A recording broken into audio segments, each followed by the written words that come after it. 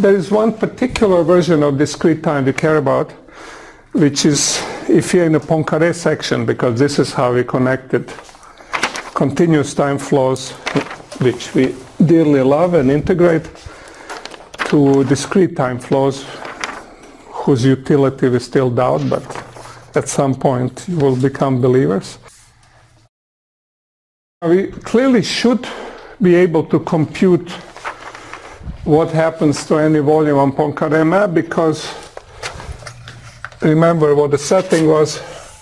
We had a big space of all possible states. It was filled with spaghetti or vermicelli, very fine spaghetti, because every orbit was a fiber in the space, and it had the property of not crossing any other orbit. So this is a really complicated thing for nonlinear flow. The claim was that you could design a hypersurface, which is a section, Poincare section, which is d minus 1 dimensional. So when you do your exercises for the layer, it's going to look totally obvious, 3, and then I cut it to a section, it's a plane, so I can see everything. In real life, state space is, 60 or 100,000 dimensional, because that's kind of problems we solve today. 30 years ago we were very fascinated by parabola, but in research we don't do it. We're very high dimensions now because we care about more difficult things. You have to understand the Poincare section is just 1 dimension less. So you have a million dimensions, you go to million minus 1 dimensions. So you would think, nothing is gained by this. It turns out it's a very intelligent step from million to million minus 1. An immense amount is gained by it. So you will have to do Poincare sections if you do anything in nonlinear dynamics other than just run computer forward in time. But if you try to understand things, that will be very important. So it's a manifold. Well, state space is kind of given to you up to coordinate reparameterization. You have to understand that nothing is really given, because the same system can be done in Korea and in Germany. It's covered at the same time, but in totally different coordinates. But it's the same system. It just somebody chose to do it differently. So the state space is not sacred either. It's only sacred by the fact that if I have a state, the person in Japan has to have same state. So, for example, Gibson, Halker, and I computed some solution of Navier-Stokes. 2 people in Japan and 1 in England within same month computed the same solution. They had a prettier picture because they used coordinates. Editors of Fizerev letter like. So their solution showed up on the cover of Fizerev letter.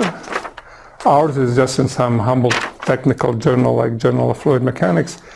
And it took Gibson 3 weeks to prove it's the same solution. So, it's the same world, we're solving the same problems. But just having state space in your coordinates doesn't mean you understand it in everybody else's. But what you understand when things exist, if there's some invariant object in this space, it should exist in everyone. And that's why there was such great emphasis on invariance in theory of nonlinear dynamics. This Poincare section situation is much worse.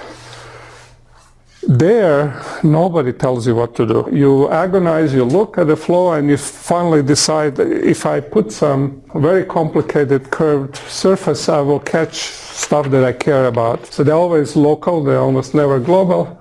They're very personal, everybody gets a different one. Pictures in one are not helpful in another one, but for example, if I find the periodic orbit, whatever Poincare section you got, you have to find that orbit as well. So that's a topological object. Time cannot destroy it. Change of coordinates cannot destroy it. So while choosing these coordinates is this horrible thing that we always do in physics, we seem to need them to do calculations. We don't know how to do calculations without being in coordinates. You have to understand all these things are coordinates, and you care about only invariant properties of the thing. It's intuitively obvious that if I have a neighborhood, so I take some, in this Poincare section, I take a neighborhood. So these are points, this is called x of n, the center, and plus dx of n. And hat means that anything that has a hat in it is in the section, which is embedded in the space, but it's in the section. It's quite obvious that as this thing progresses along, so this is a piece of a hyperplane that's being sent around, and it's quite obvious that at some point it should come back. And it'll come back in a distorted way. What is not obvious, and it's also obvious that if you know how it does it in full space, we know how it does it in section, because that's kind of obvious. I mean, you imagine there's a little thing being sent around, and it pierces the section every place it's transverse. It's a small neighborhood, and we designed sections so they're open in large neighborhoods. So I'll get back.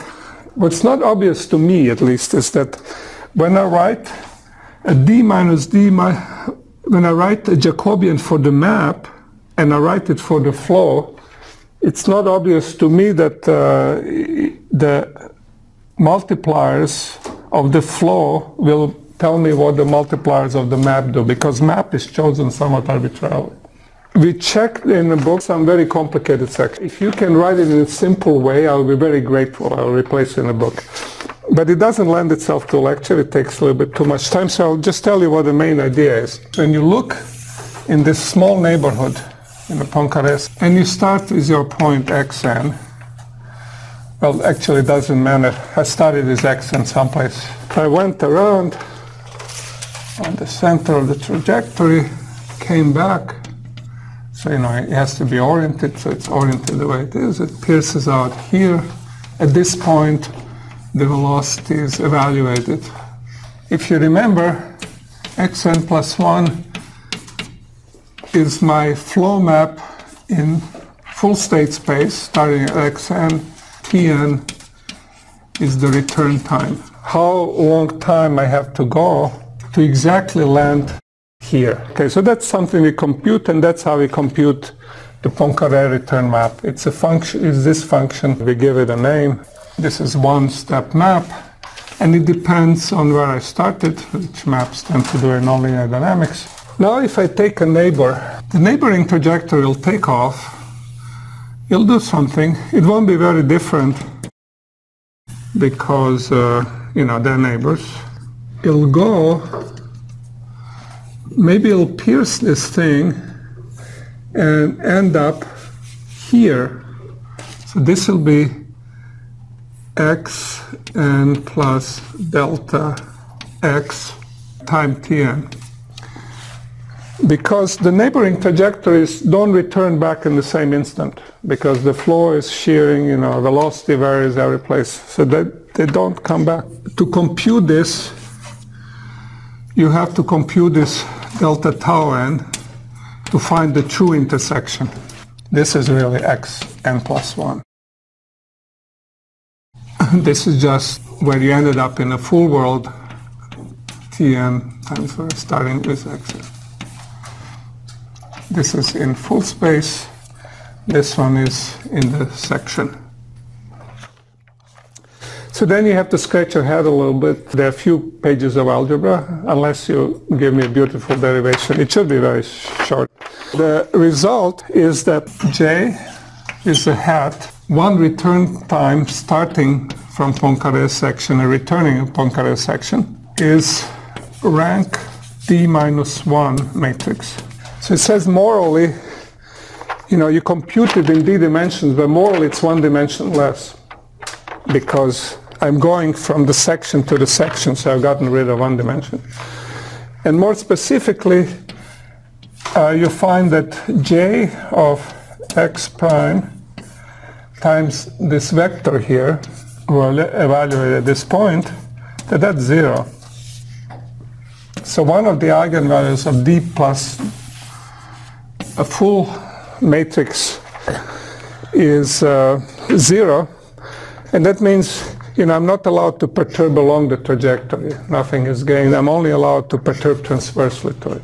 That's what it means. That's the idea of Poincare section. And then locally, you can construct some coordinates in which, in local coordinates, this is really D minus 1, D minus 1 mate. But in general, you're working in your own coordinates. So it's not obvious, D minus 1. So it takes a little work to do this, but it's what you expect.